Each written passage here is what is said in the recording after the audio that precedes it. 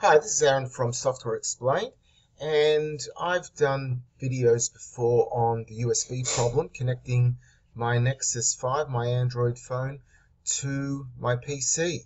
I've just updated now to Marshmallow, Android 6.0, and I've got the same problem again. And they've moved things around, and it took me a while to find it, and I'd just like to share this video for you and anyone else that is having problem connecting their phone via USB on Android 6.0. So without any further ado, let's just get straight into it. So I've got my phone already connected here, and I'll just take you through a few settings, and that should hopefully clear up the problems.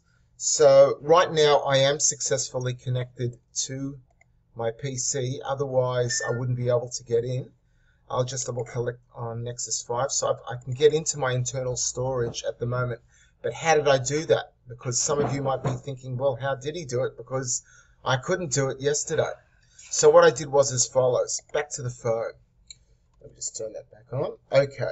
So I'll just drag down from the top, swipe down from the top, and I'll swipe down from the top again. And I will click on Settings. And over here, it's a bit slow. Okay, there we are. So first of all, what you've got to do is you've got to click on Developer Options. That's this one down here. You've got to click on it 7 times to become a developer. I already am a developer, so I don't have to click on it 7 times, but you can if you're not. And then you're going to scroll down just a little bit, and you're going to turn on what is called USB debugging. And there it is. It's already on mine. You've got to turn that on. So that's towards the top. You just got to scroll down a little bit. And when you turn on USB debugging, you'll get a confirmation screen which looks like this. Allow USB debugging. I'll just check that for always allow from this computer and click OK. And then your in USB debugging mode is on. So that's important to keep on. And then if we scroll down further, about halfway down, let me find it. Okay, select USB configuration. This is really, really important.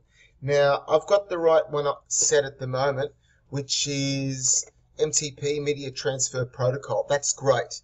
If you haven't checked that, check it now, and that's going to allow you to get into your files from your PC on your Android phone.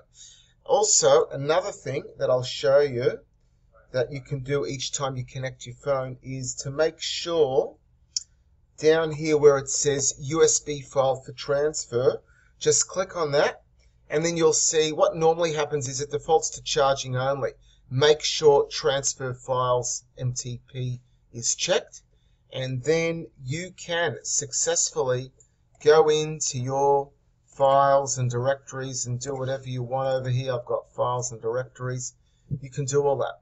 So I hope that helps. If it did, please give us a thumbs up and stay tuned until next time. Bye for now.